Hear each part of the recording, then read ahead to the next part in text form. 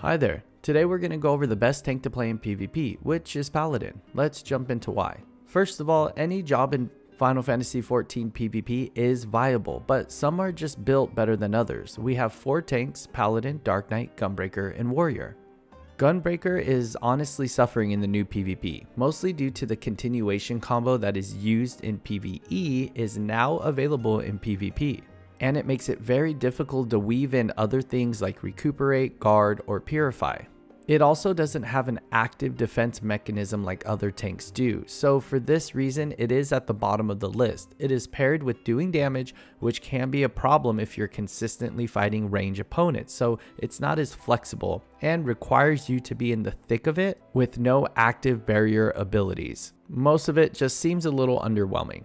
Next up, we have Dark Knight. We do have the Blackest Knight, which is awesome. Any tank in PvP that has a shield that we can apply before we go into battle is already going to be better than Gunbreaker. This also has a really nice effect with Salted Earth, which is a ground AoE, damage mitigation, damage dealer, and regen, which we can be using to keep place at the crystal. Other than this, it just seems lacking comparatively to Warrior and Paladin. It is a better option than Gunbreaker in my personal opinion though. Next up, we have Warrior. This is a close second to Paladin for a few reasons. One, we have Primal Rend, which is a gap closer and stuns the enemy. Since Crystal Conflict is so incredibly high speed gameplay, even a few second stun is a huge game changer. Another reason is Bloodwetting, which basically grants you all of your OP warrior abilities we've come to know and love in one move. 100% damage recovery by damage, barrier, and an AoE attack. To top it all off, we have Bloda, which pulls your target to your side so you can keep people from running away and keep combat going. Now, I didn't think I would ever say this, but Warrior is not the king of self-heals here.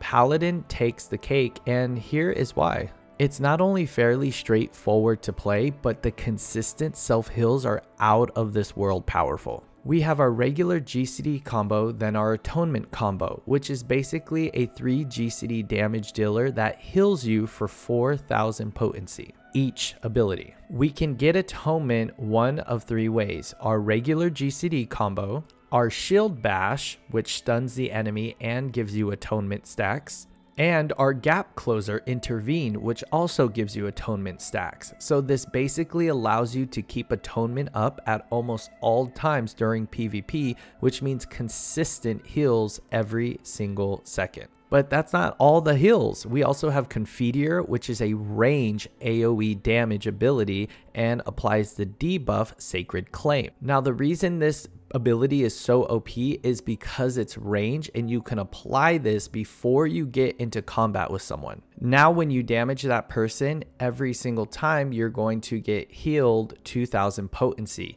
which means if you have Atonement and Confiteor going, that's a 6,000 potency heal every weapon skill ability. The one thing that sets Paladin apart that I hope that they change for all of the other tanks is that it has an actual tank ability called Guardian, which allows you to rush to a teammate and then protect them from all incoming damage for 10 seconds. Which, if you have these self-heals going, you're basically just absorbing the damage that they would take, which allows them to output more DPS because they didn't die.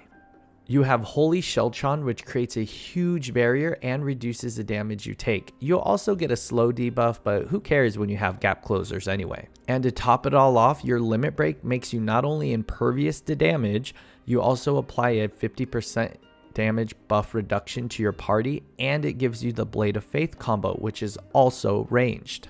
The Blade of Faith combo also heals yourself. Like, it's kind of broken actually when you break it down this way. Now, Paladin won't output as much damage as, let's say, Warrior, but the thing is, the longer you can keep your party members alive and not have to revive, the more damage you all do. And from this clip playing right here, I only died once while keeping all of my party members consistently alive by using Guardian and my Limit Break, and basically absorb all of the damage with my self-heals. It really is the perfect tank in PvP, not only for experts, but also beginners. If you have not tried Paladin out in PvP yet, please do yourself a favor and do it, as it's arguably the best tank right now. Comment down below which tank you like to play with and why, to give some more insight for other people looking for other options. Make sure to hit that subscribe button down below to see all my upcoming PvP guides and job guides for Endwalker, and if you want to continue watching Final Fantasy guides and tutorials, then you can click here.